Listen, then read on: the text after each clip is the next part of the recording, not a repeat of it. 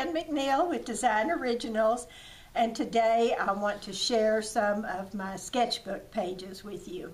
And what I want to share is basically my very favorite page in any sketchbook I do, and then a few other pages that are my favorites. So here's a sketchbook that I did from Mexico. So the very first page, we went to Oaxaca, so I have my pockets for my memorabilia. We went for Day of the Dead, so the little skeleton. And here is my very favorite page in my sketchbook. You know, what happens is I'll be gone for 2 or 3 weeks, and I get back and I go, I know I was busy every single day, but what did I do every day? It just turns into a continuous trips. But if I keep these calendar pages, then I know what I did every day.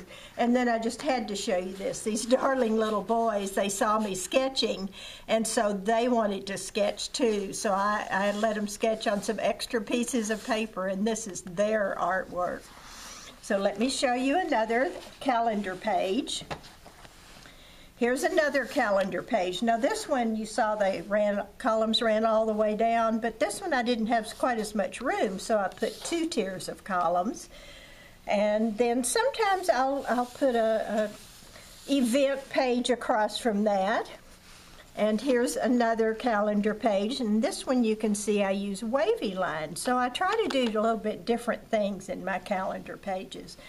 And then one year I kept a continuous sketchbook. I did something every single day during the year. So this was my first page. You can see this is a week, 7 boxes. Another week, 7 boxes. Another week, 7 boxes. That's my husband asleep in the evenings while I'm drawing and watching TV. And then these were some leaves that I collected. This leaf is a real leaf that I glued down, but this is a drawing, so it's sort of a fool the eye thing. And here was what I did for Christmas. Again, 7 days, 7 sections. So then let me show you another one. Now this was just fun. These people were just sitting out on the veranda watching the boats go by. And here are real seashells and feathers that I collected in my book.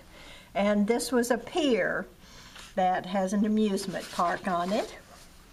And last thing I'm going to show you is this is the Columbia Gorge, which I drove up and down. So I glued a map in here, and then I sketched out different places where I stopped. And of course, some of the fish from the fish hatchery. So now let me show you how I make sketchbooking easy and fast. You know, I like to record everything, so my goal is to work as fast as possible. And so, you know, all I need, everything I need for a trip is right here.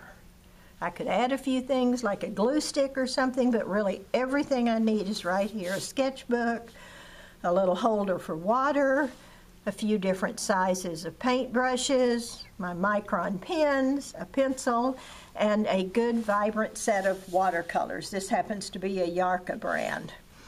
So I've already wet each of these wells so that my paint will be brilliant. And this particular design, I'm just going to put some color around the page. Oh, I love that blue. Isn't that just yummy? So, last side of the page. So now that I have my border done, I'm going to need to let that dry before I draw on that page. So I'm just going to go on to another page. Now this one I've already done and let dry. And I sort of like the way that color bled out. It looks creative to me.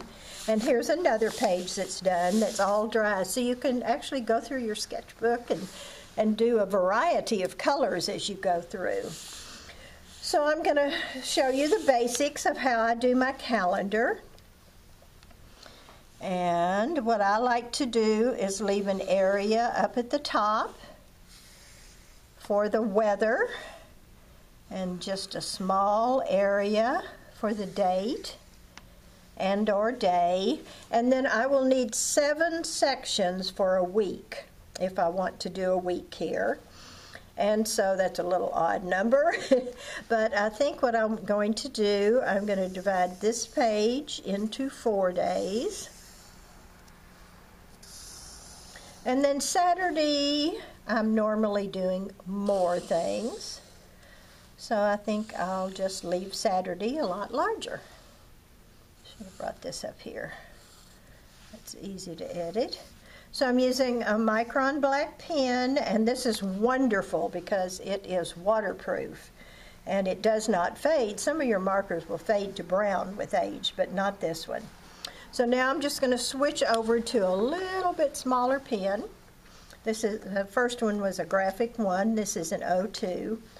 And if you look carefully at my calendars, I love to keep what the weather is that day.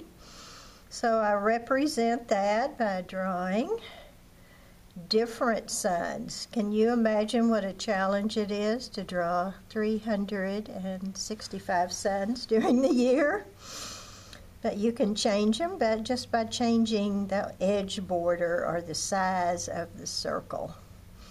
So let's just say this day it was sunny. Let's just say the next day was cloudy, and so we have a cloud and maybe some raindrops. So it's really fun to keep the sky. And we'd have to write the month here.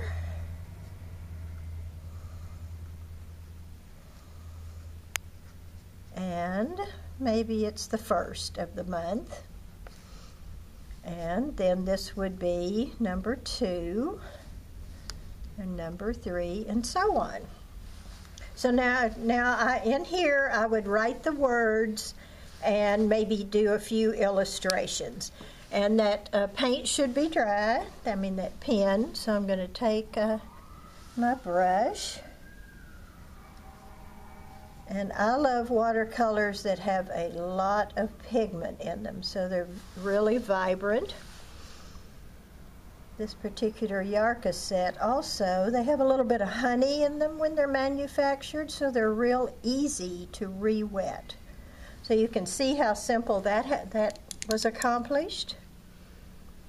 And now for the cloud. Now the cloud, normally clouds are kind of white, but maybe the sky is dark blue because it was a really cloudy day, dark and dreary. So some people are real particular and draw everything out in pencil first before they ink the drawing and sketch, but I like to get a lot accomplished in my sketchbooks, and when I travel I like to do a lot of things, so I often don't have much time to work on my sketchbook. So I have developed the habit of not using a pencil. Instead, I just draw and paint. So I'm going to let that dry, and then I would continue on the sketchbook. So if you want more information on my really speedy sketchbooks, here's one of my books. So it shows all about why to sketch and keep a sketchbook rather than just take a, you can see the photo here. Well, here it is if I sat down and spent a few minutes drawing it. So different ideas of how to keep a quick sketchbook and creative sketchbook. And here's the section on the calendars, calendar pages. So lots of different ideas and configurations. So I think you would enjoy this book if you want to sketch and keep an art journal at all.